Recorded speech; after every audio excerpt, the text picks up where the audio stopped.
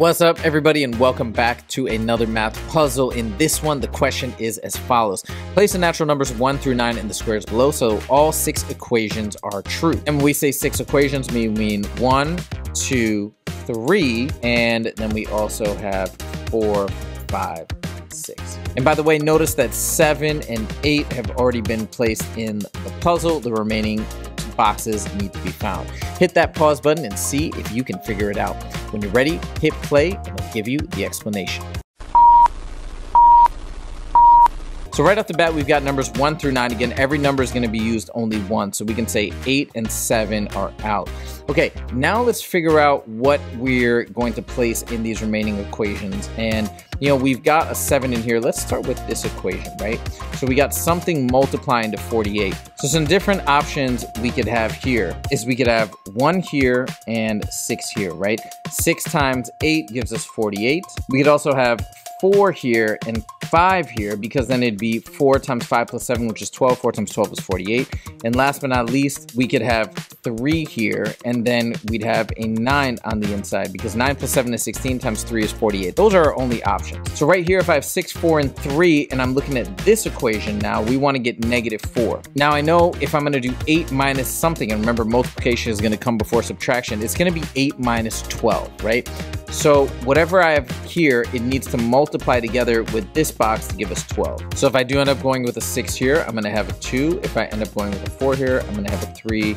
And a 3 here, I'm going to have a 4. Now if I'm looking at this top equation, right, I have 8 times something minus something equals 15. Obviously, we can do 8 times 2, which is 16 minus 1. Or we can do 8 times 3, which is 24 minus 9. And that's pretty much it. 8 times 4 is 32. That's too big, right? We can't subtract 17 because that's not an option. Now coming back to this column, we can see that if we're trying to get a negative number, right, negative 1, if I have 9 plus anything, minusing 7 is not going to give me a negative, right? Because we're adding in these nice natural positive numbers. So we can't be 9. So I know if this is not 9, this is not 3. And we figured out our first 2 boxes. This is 2 and this is 1. Now since 1 and 2 are gone, we can get rid of this guy. And if this 1 is gone, that's paired with the 6, so that's out as well. So since I know it's got to be 3 or 4 or 4 or 3, these 2 are effectively gone. And we'll figure out which goes where in a second. But now we can come back to this. If I know that this is 1, 1 plus what minus 7 gives me negative 1. But that's got to be a 5.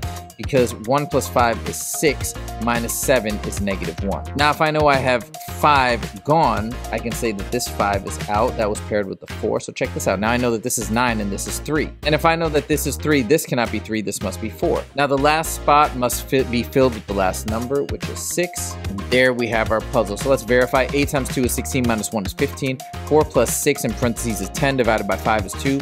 3 times 16, right? 9 plus 7 is 16, times 3 is 48, that works. Going down, 1 plus 5 is 6, minus 7 is negative 1, 2 times 6 is 12, minus 9 is 3, last but not least, 8 minus the product of 4 and 3, which is 12, is negative 4, boom, done. I hope you guys enjoyed this math puzzle, and if you did, please click that like button. If you want to see more math puzzles on the regular, make sure to click subscribe. Thank you guys so much for joining, and I'll see you in the next video. Take it easy.